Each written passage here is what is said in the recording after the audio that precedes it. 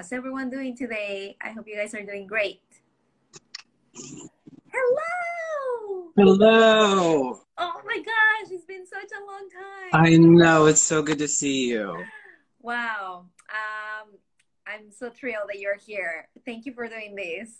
Of course, it should be fun. Yeah.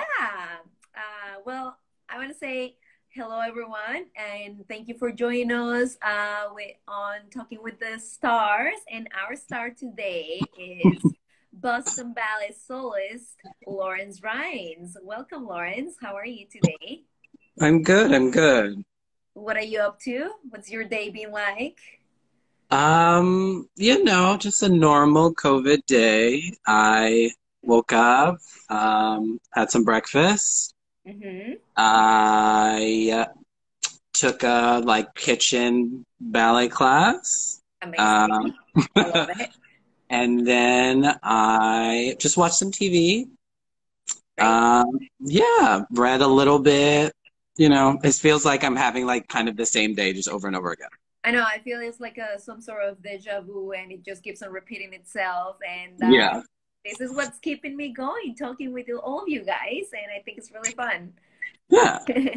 It's a company providing class for you guys, or are you guys just taking class with everyone? Isabel Bolson and James and everyone else.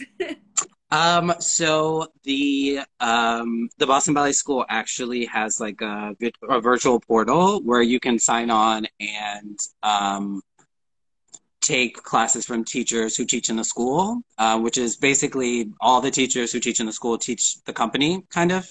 So, yeah, they are providing some things, but I kind of like the aspect of taking people's classes that you can never take, Right. which is really awesome or really cool. I guess is the silver lining of this whole situation. Absolutely.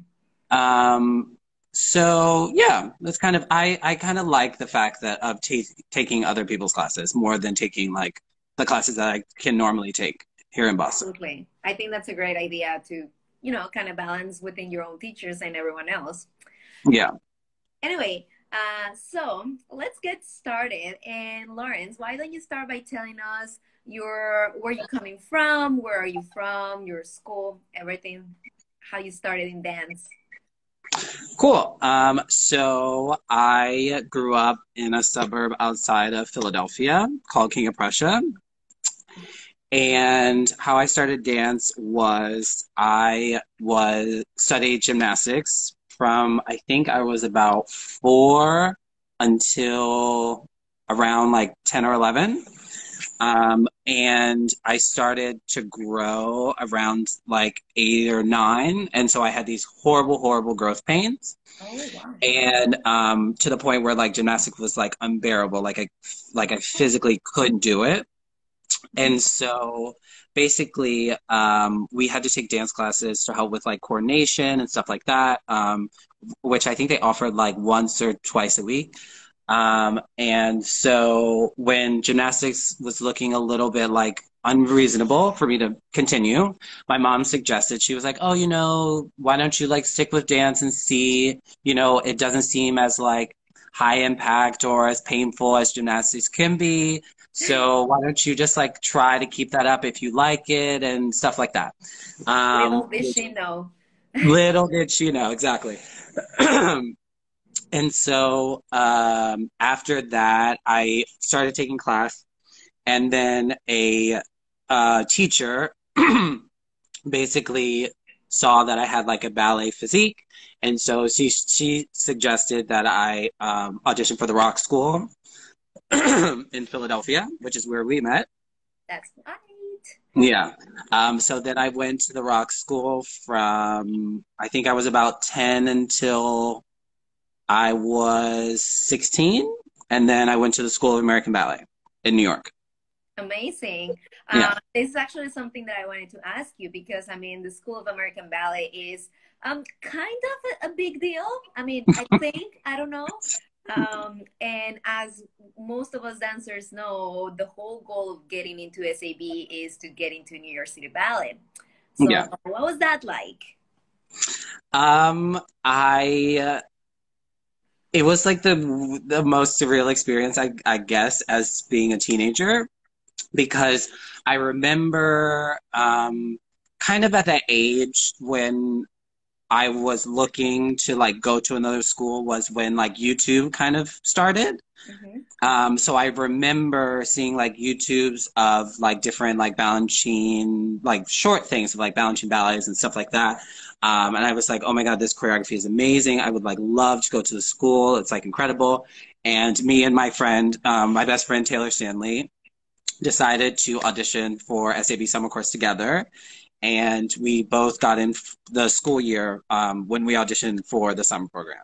Hmm. And so it was just like this crazy thing. And then I went to New York for the summer, and then I moved there the following September.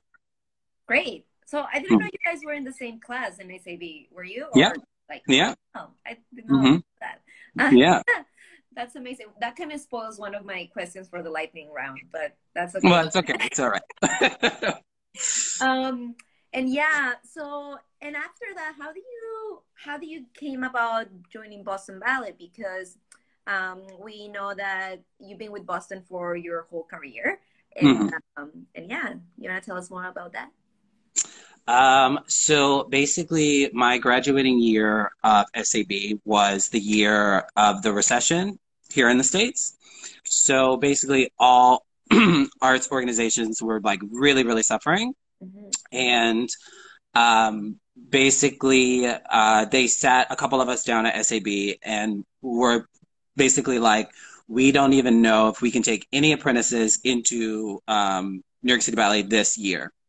Hmm. So make sure you audition, try and get jobs. We don't know who's has any jobs open, who has any jobs available, but just really, really make sure that you audition just in case you can't get into Right. Peter doesn't accept you into the apprentice program this year.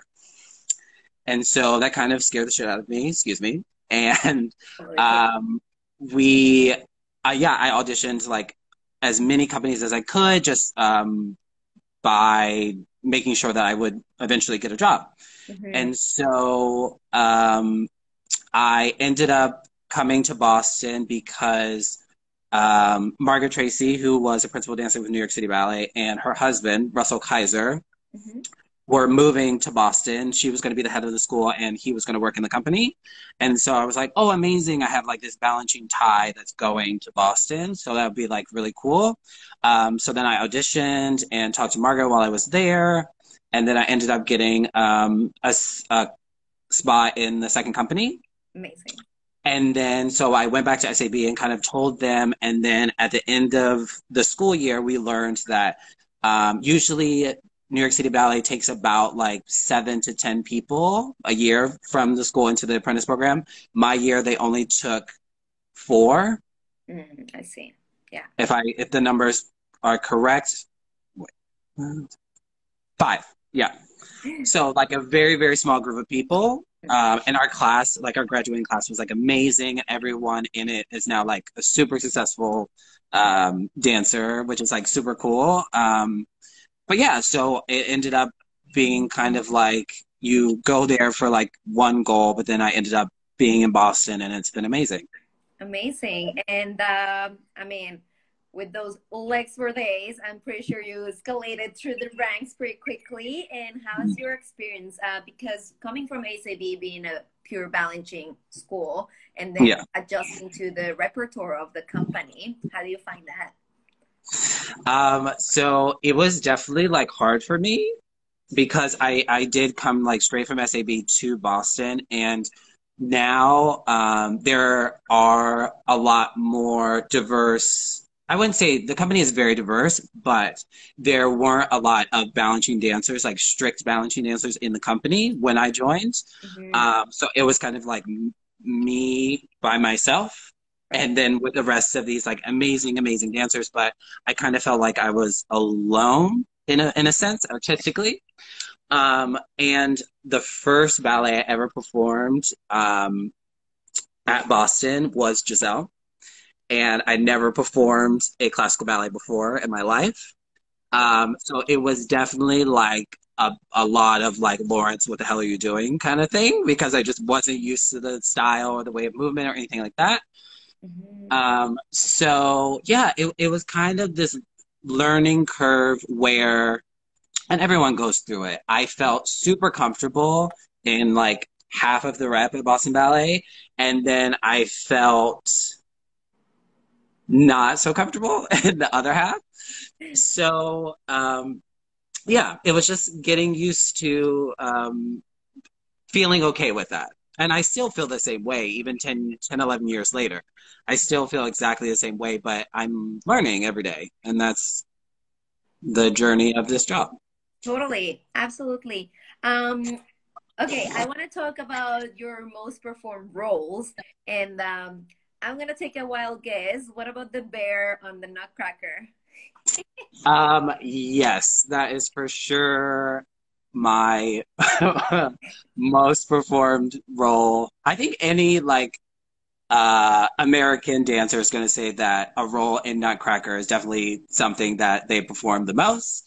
Um, I have been doing three roles since I was in the second company at Boston Ballet. So my first was the bear. Second, I learned the Harlequin doll in first act as well, and Russian. And last season was my last year of doing the bear. Yay! But I I am the reigning champ of the person who has done the bear for as many years. How many years, if you don't mind me asking? Uh, so I've done the bear for 10 Nutcrackers seasons. Yeah. What? Yeah. Wow, you're a trooper. That Yeah. is, Yeah. Yeah. considering everything, choreography and costume, I guess Yes. that's a big, big achievement. But Yeah. other than the bear, what is your most performed role, you'll say? Um, Here in Boston, besides Nutcracker, there was a a point in my career where we performed one of William Forsythe's ballets called Second Detail. We Hmm. did it for it ended up being like 5 seasons, like in a row. We did it, I think, like 2 seasons in Boston and then on 3 separate tours. Wow, And so that I think is my most performed ballet, besides amazing. Nutcracker, obviously. That's so cool. I love Second Detail. Yeah, we just Yeah. had a chance to see it with the National Ballet of Canada. Yeah. Gosh. Yeah, it's so Um, fun. and about it doesn't have to be this role in specific, but is there a show, a performance that you will say it's you hold very near and dear to your heart? It changed something in the way you dance or in the way you see dance, or something special happened in that show? Woo. Yeah, I would probably say my first like featured role. Um, yeah. So when I think it was my second year in the company, we were doing a ballet called Symphony in C by George Balanchine. Mhm. And I kind of was like, I was super excited because I loved watching this ballet when I was in the school. And I remember like going up to the role assignments, the casting, and just being like, oh my goodness, I'm a demi in the fourth movement. That's crazy. And then I like kind of was looking and someone was like, oh my God, look up there. Cause I was in the course. So I wasn't even looking at the principal soloist list at all. And I was like third cast for the third movement principal. And I was just like, oh my goodness, like that is insane. Like I always dreamed that I wanted to do this part. But I never really thought that it would happen like this soon or like at all kind of ever. So I learned it, but I never ended up, I wasn't supposed to perform it. But then 2 days before the opening night of the program, because of a string of injuries, Mhm. basically I had to like I had one studio rehearsal, one stage rehearsal, and then my show was the second. Yeah, I had the second, no, the third show. So the Saturday matinee, opening night was Thursday, and then Saturday matinee was the show. And I just remember the feeling of like you are about to perform like a role that you have wanted to your whole life. And this is like so insane to believe that this just kind of happened to me and my company trusted me being so young. I was 21 when that happened. So yeah, it was just like it's yeah, this definitely has like a special place in my heart, especially being a Balanchine ballet, and yeah, I have like the best memories from it. Oh my gosh, that's amazing. Mhm. That's great, and I'm pretty sure you got there because you had amazing coaches, and everyone, not only your coaches but the whole company backing you up, right? Yeah, yeah, for sure, for sure. It was amazing because when I found out that I was going to perform it, Nico kind of, my director came up to me and was like, you know, I think I want you to do it. And I was like, okay, like that's crazy. Like I know the steps, but I've never really like done them full out or Mhm. with another person or anything. Like it was just so crazy. And then Russell Kaiser, the associate artistic director, actually we came into the studio together on our day off, and he coached me on the role for like 3 hours that day. And it was like amazing. And there is something that is so special about like personal Mhm. um, corrections and attention when it comes to ballet. Mhm. So I think that also is the reason why it made it so special, was because it was like a person trying to make me the best as I could be for the part. So it was super cool. Amazing. I love that. And speaking of coach, this is one of my favorite questions. If you could train with anyone, if you could choose a coach, dead or alive, who would that Mhm. be? I so I have two answers, I guess. Okay. Okay. So I'm very fortunate. So Boston Ballet has like an amazing collaboration with William Forsythe. So I get to work with him on multiple ballets a year for the past, I think we've worked with him for 7 or 8 years Mhm. personally. So if that wasn't the case, I would definitely say him, because he's like the nicest, sweetest guy ever, and is so giving and artistically and personally, he's just like the best. And it's really, really changed me as like a person and as a dancer. So definitely him, but I already do get to work with him, so Right. that's not really like an answer to a question. But I would definitely say that I would love to talk or work with Balanchine. I mean, just to get into his head about how he created these works and the process of creating with Stravinsky with these ballets, and you know, his muses and the directions that he went with certain things, and even his like his bad choices, his great choices, his weird choices. You know, I would just love to like pick his brain about Well, it, and kind of how he would feel about the fact that he is who he is now mhm. compared to like who he was, you know, choreographing Serenade in like Connecticut, you know. Right. Right. Yeah, With the school. Right. yeah, yeah. Wow. Yeah, I feel like that's a great answer. And I feel like most people, like, I don't understand why most people don't wouldn't say that, you know? um, so any funny memories that you can share with us on stage or on rehearsal? I don't know, whatever you want to share. Oh, okay. So I'm sure some of, if any of my company members are on this, they will remember this moment. But I had my first stage fall last season. Oh, it was either last season or 2 seasons ago. I think it was last year.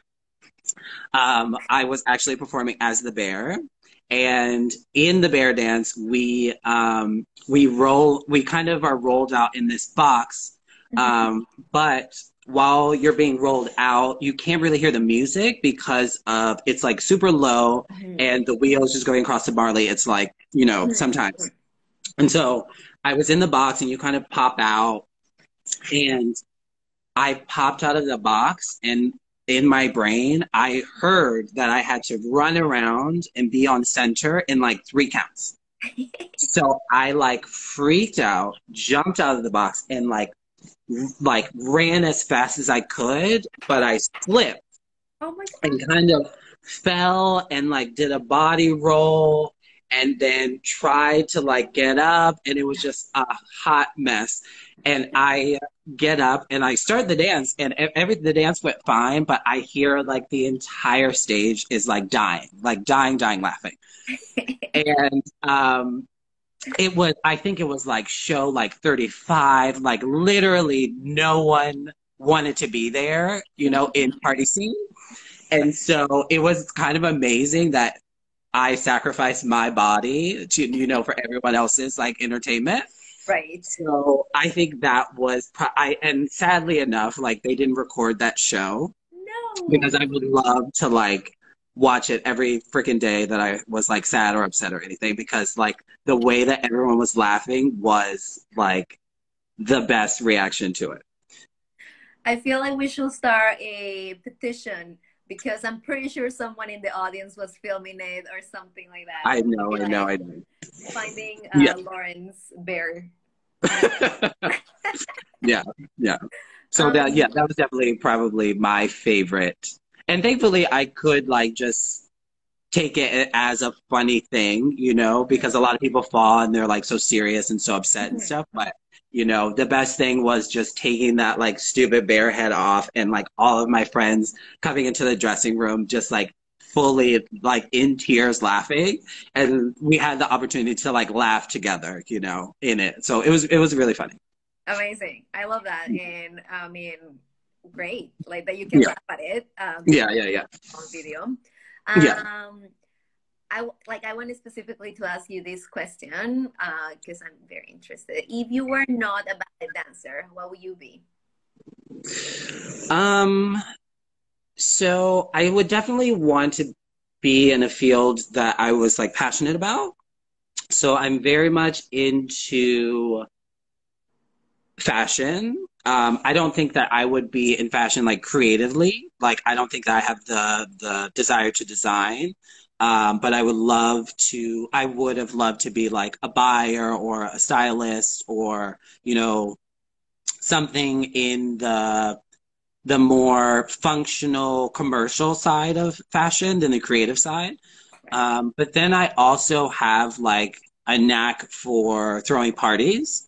So I think that if I could work at like event planning or party planning or something like that, like I love going out to restaurants and bars and like, doing that whole thing. And I'm like, I know a lot of people in the restaurant bar industry. So I end up, Amazing. kind of getting groups of my friends together to go to, different openings of clubs and bars and stuff like that.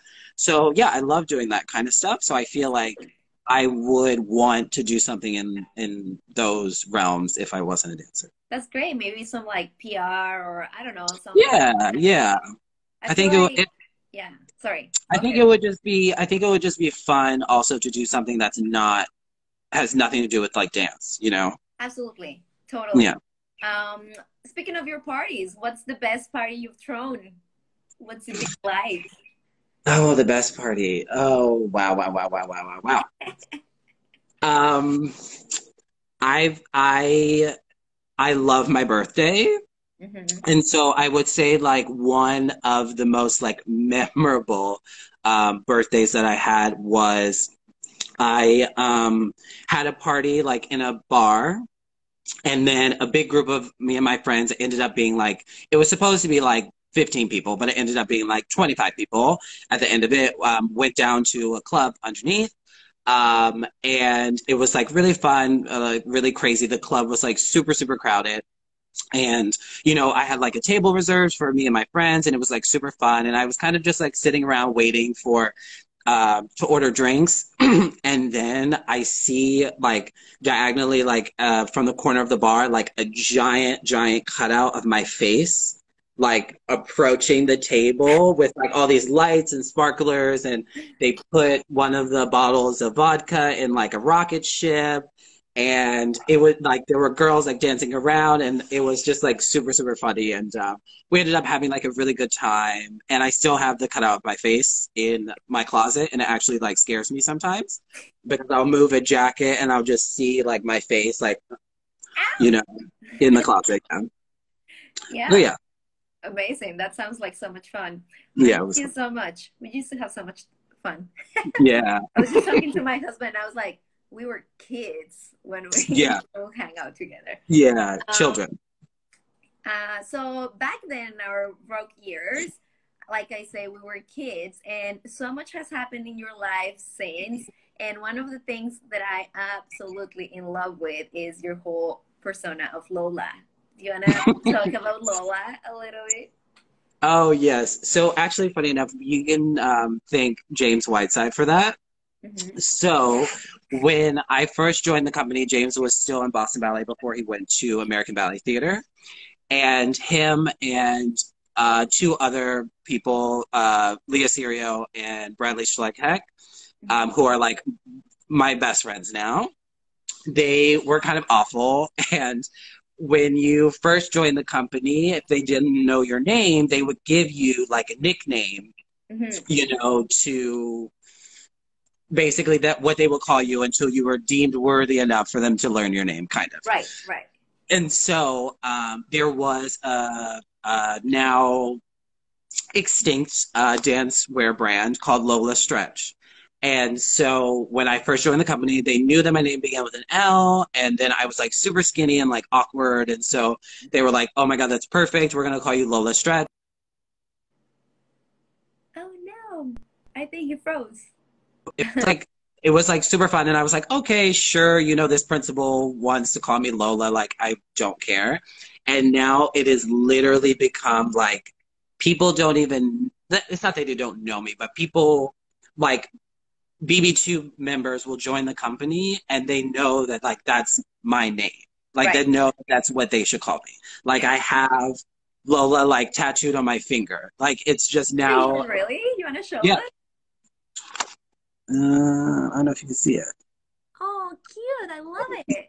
Yeah, and now it's just like a part of like who I am and my identity, and I think it's like super, super funny. And like friends not in the dance world that I meet through, yeah, like so many different ways, just have called me that.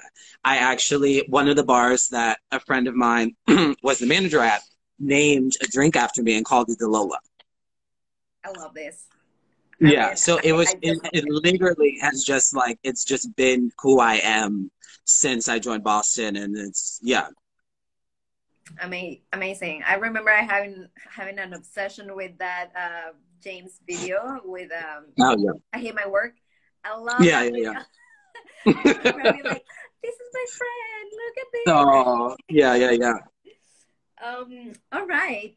I don't know. Do you want to talk about anything else before we get into the lightning round? No, I like the whole question thing. It's making me like answer on the spot. It's really cool. Yes. I mean, I don't know. Let's go into the lightning round and we'll see how it goes from there, which Okay, cool. is not really that fast. And yeah. And don't think too much about it, but don't worry about it. Okay. Okay. Okay. So, what do you prefer? Times your please. Wow, wow, wow. Uh, I told you it it's wasn't that that. fast. So funny enough, that is like two things that I love to do because it is like the epicenter of balancing technique. So I love to like just be in plie, and we do like 90,000 tendus. So I guess if I had to pick, plies. All right. Perfect. Jumps or turns? Oh, jumps. I hate turning. Hate. Hate it, hate it, hate it. Um, Apollo or Prodigal Son? Dun dun dun. Apollo. For the whole ballet, Apollo. But Prodigal is like so epic. It is. But you know what? For what it's worth, I think you'll be great on Apollo. I can't wait to Oh, see that. I would die. I would die. um, Diamonds or rubies? You are killing me. Um, Wait for the next one. I diamonds, but it has to be like the right principal couple. I've seen a lot of diamonds where I will start to watch it and immediately will want to like do something else because like if you don't get the paw right, then it kind of doesn't set the tone for like the rest of it. Rubies is kind of more like fun and cool, and I love to dance it, but to watch, definitely diamonds. Mm, these are tough, tough. Also, people, if you guys want to ask Lawrence any questions, please go ahead. Okay, next one is wait, what is this? Marc Jacobs or Gucci? Actually, funny enough, I oh, I would say Gucci just because of the shoes. I I have a was lot of gonna Gucci say the shoes. shoes. Yeah. Which brings me actually wanted to ask you, what was the first thing that you bought with your first paycheck from the company? I think it was, I think I still have it actually. It was a ring from David Yurman. Mm, nice. Yeah. Yeah. Okay, somebody is asking Celine or Saint Laurent. Oh, oh my God, that's so bad. Okay,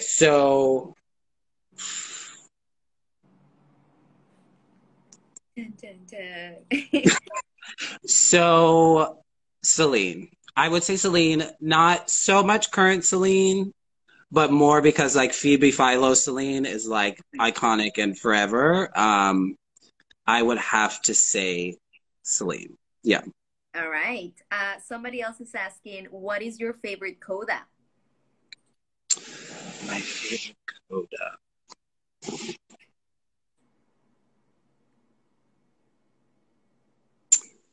I don't know.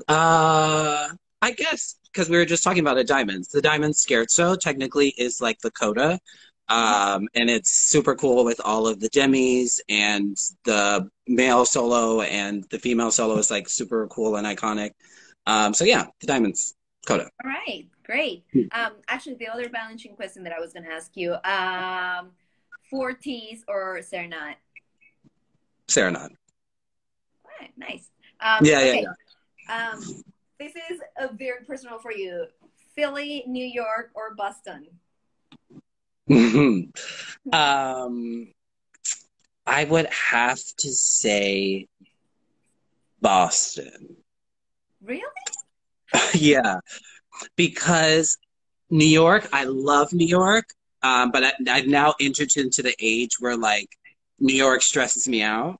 Oh, I So see. I love to go and I love to visit because my friends are there and it's just like a good time to see them. But when I'm there for longer than 3 days, I want to scratch my eyeballs out because like the intensity and the like the the pace and like everything just like makes me my shoulders go like this.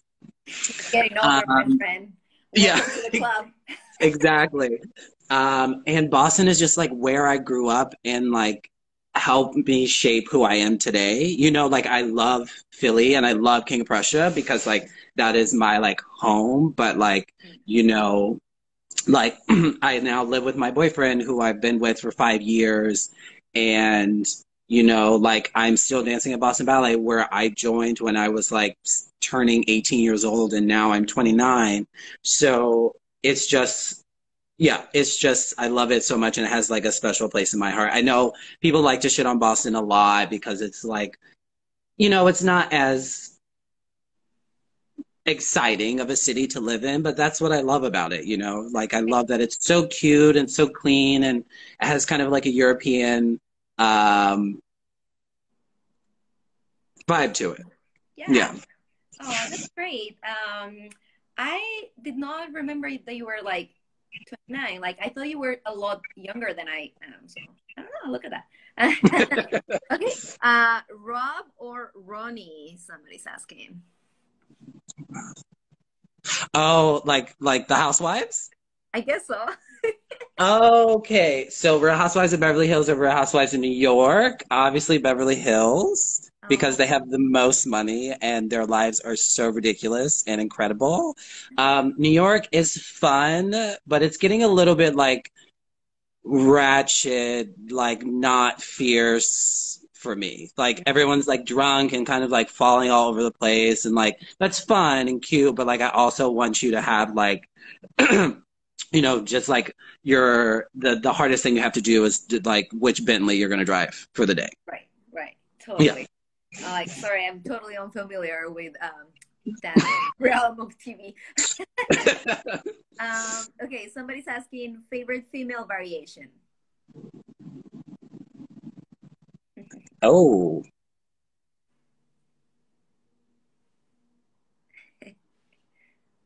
Um, Now I'm trying to like think of all of them. Is it Does it have to be Balanchine? classical? Is it a classical? I don't know. Yeah, does it have to be classical? Because if it's Balanchine, I love um the principal variation and Donizetti variations. I think that is like super fun. Um, Classically, just because Verkella asked, I'll say Lilac Fairy. Um, All right. yeah. She says Patty Catch. Oh, that is true. That is true. I do love all of those. But if I had to pick which variation in that Potacot, it would be, I don't know like each of their names, but what was Ashley's variation? Was that the third one? The like Uh, most ridiculous one. Yeah. yeah, I don't know. I don't know. Yeah, yeah, yeah. My trivia is not that good. Somebody else is asking funniest moment on stage other than the bear. Oh, just any like I love obviously that I'm a soloist in the company, but I just miss like being in the core and just you're all on stage and obviously you care about your job, but there are some core dances that are just like you can be a trained monkey and do them sometimes. Oh So yeah. I just miss like being on stage with a bunch of people and just like laughing and talking and it is amazing being in this point in my career, but I also sometimes hate the fact that like every time I go on stage it's something semi-stressful. Right. Um, so I do Yeah. miss that aspect of like the fun community like just party scene when you're a party parent and just like being silly with your friends on stage like I do miss that. Full disclaimer for the students that are watching us. Don't do that when you're in school. Wait until No, you of course are a not, of few course years not. into the company. Yes, yes, yes. Because it let's comes keep it with real. it comes with the responsibility of being Absolutely. a company member. All right. Yeah, totally. This is my question that you spoiled, but who's your best friend, Taylor Stanley or Jeffrey Serio? Oh, it's awful. I know. Sorry. Um, I mean, I would have to say Taylor because I grew up with him and I've known him for the longest time of my life, but I love Jeff so much, and if he ever sees this, I hope he knows that I love him a lot. But yes, I would have to say Taylor just from the time frame. Right. I have to confess that I'm only asking this question because I've always had a crush on Jeffrey. So, and my husband knows it. So don't worry. Oh, good. Sorry. No, nothing. All right. Who's your favorite dancer? Alive or dead? Sorry? Alive or dead? Ooh, both.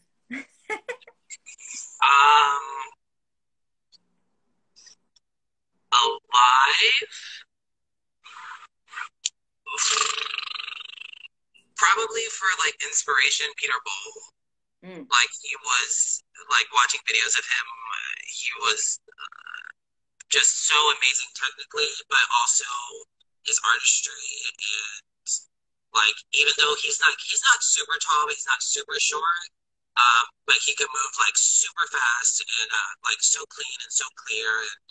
And yeah, I always loved the way that he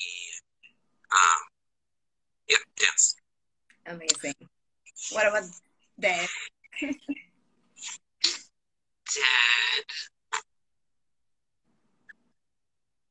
I sound like such a Balanchine butthead. It's hilarious.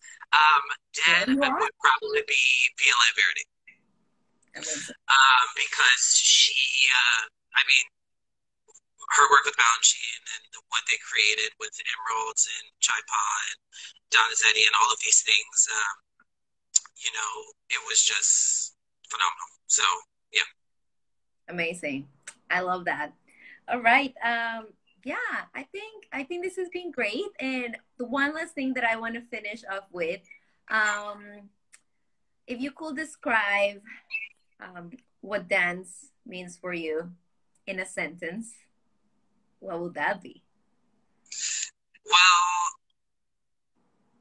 especially now since we are in this like super weird time um, with the whole quarantine thing.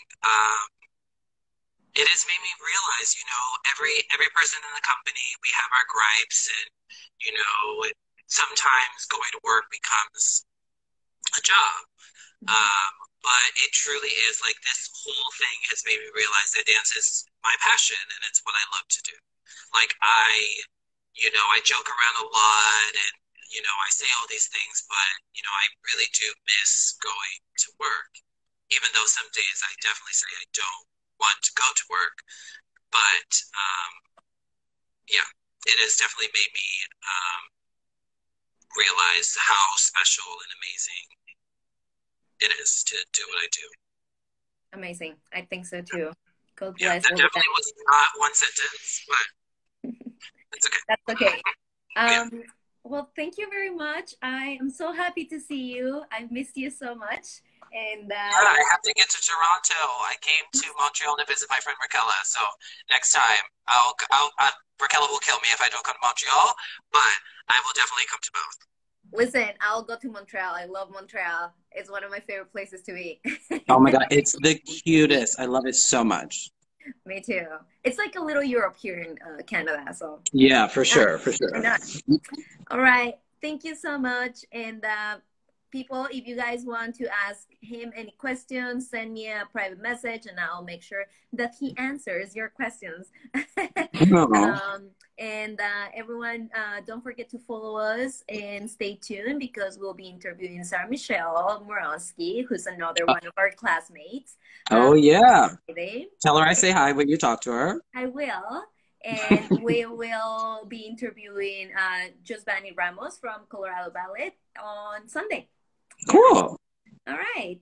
Well, Awesome. thank you, everyone. Have a good night. Have a delicious dinner. And bye, Lawrence.